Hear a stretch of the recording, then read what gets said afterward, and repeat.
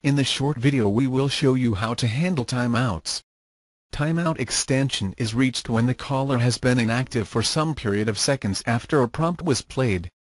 In other words, if caller didn't press a digit after predefined time, the call flow will be continued at timeout extension. To demonstrate usage of timeout extension, we will open the dial plan created in Lesson 1.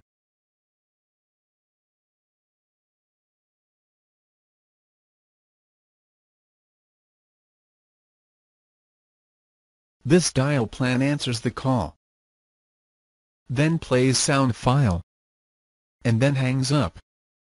We will modify the dial plan by replacing playback block with background building block.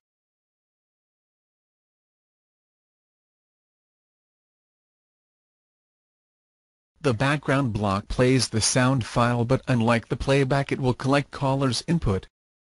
When caller presses a key or series of keys, the sound file will be interrupted and the call flow will be continued at the extension that corresponds with the pressed keys. In this case, the background block will play Hello World sound file in the background, while waiting for DTMF in the foreground.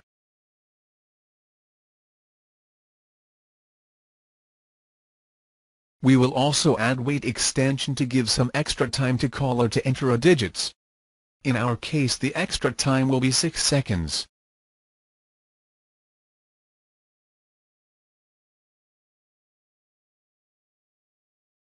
OK, now we have the call flow we wanted. If the caller takes too long to press a digit, 6 seconds in this case, the call flow will continue at timeout extension. And we will add timeout extension that will return the call back to the background block so the caller hears the voice file again. So, in this call flow, if the caller does not press a digit in 6 seconds, the call flow will be returned back to the background component and the caller will hear a voice file again.